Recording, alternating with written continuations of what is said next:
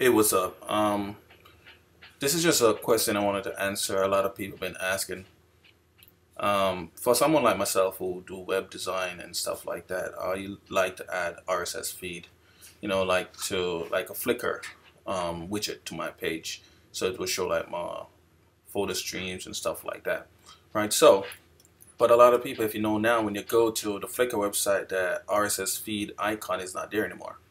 There's a lot of ways to get around it, but the quickest way that I've, excuse me, the quickest way I found is actually to do this.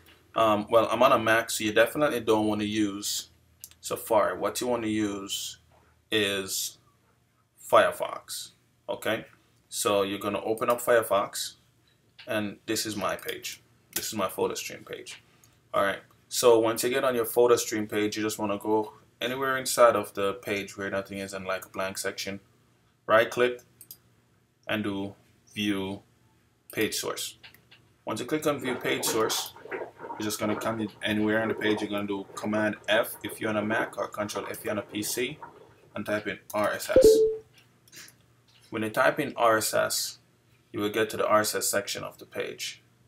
What you're looking for is this right here, where it says your RSS feed. You want to go here, you want to copy this entire thing up to where the number is. Command C or Control C for copy, or right click and copy whichever one you want to do.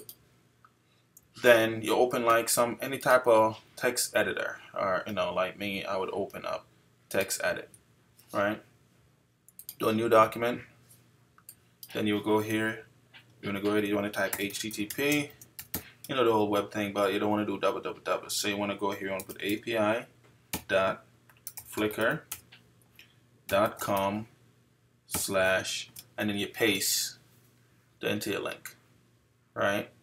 Then what you want to do now, you want to go ahead, you want to copy this entire link, and then you're going to paste that in your widget on your page, okay? And that's it. That's the quickest, simplest way to find your RSS feed. All right, later.